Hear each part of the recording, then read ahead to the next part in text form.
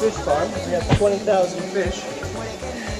We have 19,000 tilapia, and we have 1,000 catfish. It's called an aquaculture recirculating farm, so you can see it's always moving.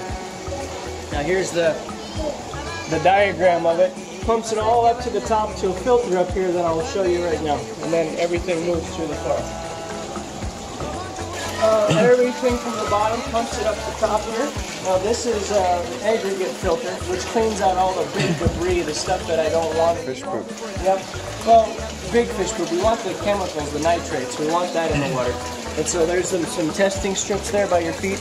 We test the water in this tank for pH levels, for nitrates, for oxygen. So all the water runs to the bottom of this tank. There's a T, and the T is perforated, it's got holes, and the water's got to move through different levels of rock. And then it makes its way through here. And this is a Bell siphon filter, which means it's got to go up to the top and then back down to reach this tap. So that means just down here, I'm feeling water right now. There's water down in here, and so the water is creating an algae, a bacteria, and a healthy bacteria that goes into the farm and helps everything run the way it's supposed to. So once it's in this tank, now I can regulate where all my water is going from every valve in case things are getting too high, too low.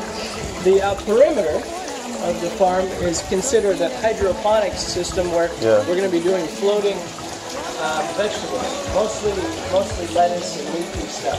And it's because those things have a big root system, and those roots grow into the water and they help filter the water and actually put an ammonia in the water that the fish eat. It goes into their gills and it helps their system. So and then the fish poop helps. What's the English? Fertilization. It helps fertilize the greens.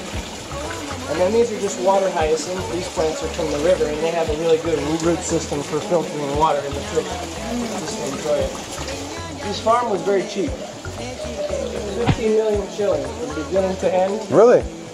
After the first harvest, we should make close to 60 million shillings. No. So it'll pay for itself.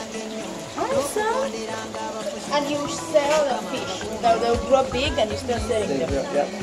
And did you sell that all tilapia? Yeah.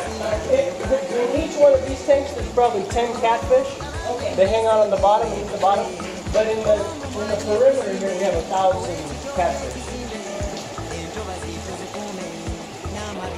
But it's very little maintenance, this thing. We're still working on it because obviously there could be problems. If this gets clogged, it's going to fill the tank. It's not going to move. So it's good to have someone around to make sure the water levels don't get awry. But there's ways to fix that. I'm just ironing things out. Yeah.